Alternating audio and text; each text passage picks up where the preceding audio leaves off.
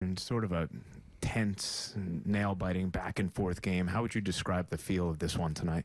That it was fun. Guys competed really well. Obviously, down a few guys. Masso's big, getting 6 for us there. And definitely thought he got tired in there a little bit in the last inning. I thought we made some really big plays on defense, kind of all around. You go all around. Hicks, Giancarlo up against the wall, Judge throwing the guy out, Urshela, a lot of really good plays. Luke, and we made some plays that, allowed us to win the game. Obviously the home run ball, and we got it done. It was a great effort by everyone, kind of contributing a little bit. A couple of big hits by Stanton, and in both of those at bats, it seemed like he had some key takes on some nasty off speed, sort of setting up those hits. What'd you see from him in those at bats? Yeah, I saw that. I mean, those are tough at bats too. I mean, Miley was really tough on us. I thought command wise with the cutter and the changeup, to get us on the board there, and then Presley. I mean, that's about as tough a draw as you're going to have right there, and to get into a really good count and smoke a ball. Big at-bats by him, and I hope everyone takes notice of that. Randy?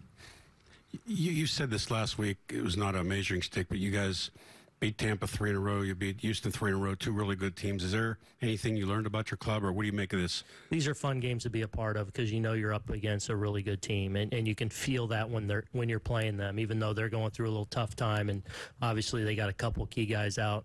But you can feel, you can feel their capability. Every at bat's a grind. They make you work. Obviously they have capable guys on the mound. So, yeah. So it's nice to win these games when you have to play well. But don't look much further than that. Dan, all the way right. How tough a decision was it to put the go-ahead run on in the 9th? It was a decision. I mean, I went out there and just felt like, the better matchups were slightly the next 2 guys, and with the not putting, the walk and play for the tying run, just felt like it was the matchup I wanted. Once he fell behind there, felt like it was the right call. Anyone else? To the left. How about that defense from Luke Voigt? About 3 or 4 good plays in the 5th and 6th there. Yeah, it was really good plays by Luke. Really good to see. He works hard at it. He takes pride in it. It's important to him.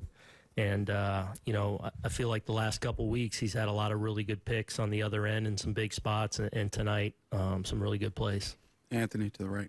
Aaron, you said you hope everybody takes notice of Stanton's at-bat big hits. Is that to the people in the stands?